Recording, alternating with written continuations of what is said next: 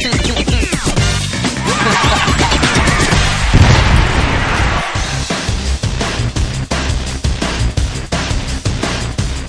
you decide if you want to start with your left or right foot and position the pedal accordingly.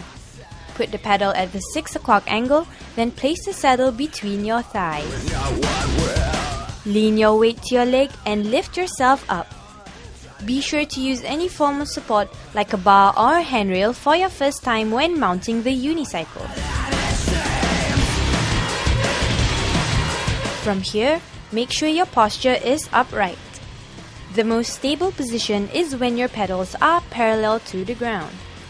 Then, start by rocking on the unicycle by moving forward and backwards to get comfortable with how the unicycle moves.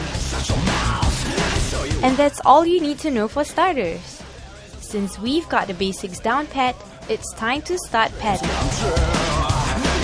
So, put it in between your thigh. Yep. And then Lean, right? yeah, both your hand on the railing. Okay. So what you do now is lie your whole body weight on your right leg, so your left. So what you do now is basically the best way is let out your left hand and then like reach out like that. So it's basically using your hips and a bit of your shoulder. Can I cycle forward? Yeah. So yeah, the right posture is like body upright. Well, mounting the unicycle was tough at first, but I overcame it quite quickly. It was the cycling that proved to be really tricky as I tried paddling forward. Since the unicycle works differently from a normal bike, it will take some time to grasp the technique of paddling forward.